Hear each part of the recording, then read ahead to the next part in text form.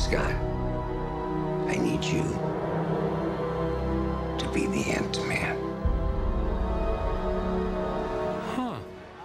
Now, I know when they're designing the Ant-Man suit, the idea was that it was meant to look sort of like retro, like it was the top of the line in technology when it was built. But one of the things that struck me about the film was that that sort of carried through even in like the set design and like PIM technology and everything else. And I was curious what led you to that aesthetic overall, not just with the suit itself.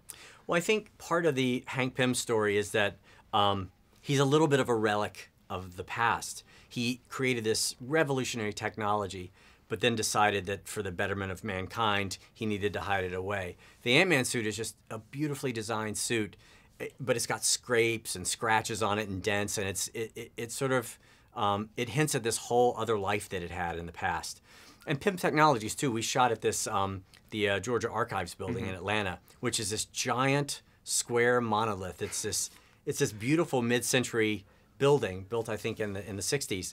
And it's got no windows on it. And you look at that building in real life and you think, what's going on in that building?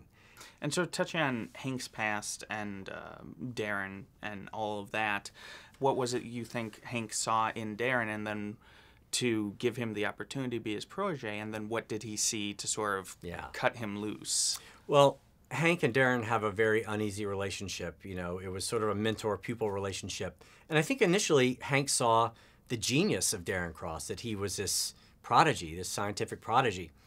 But there's a line in the movie where Cross asks him, what did you see in me? And he's like, I saw myself. And then why'd you push me away? And, well, I saw too much of myself. And I think that taps into the idea that Hank Pym, you know, he saw the potential of this technology, the Pym particles, but he also saw the sort of dark side of what it could do.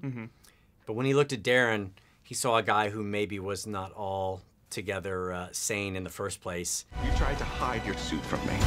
Now it's gonna blow up in your face and destroy everyone you care about.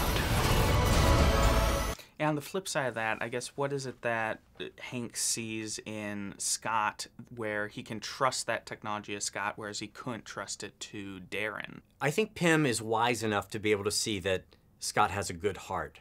You know, Darren really wanted that technology. Scott doesn't want it. It's sort of foisted on Scott. Scott wants to become a part of his daughter's life. That's his goal in the movie.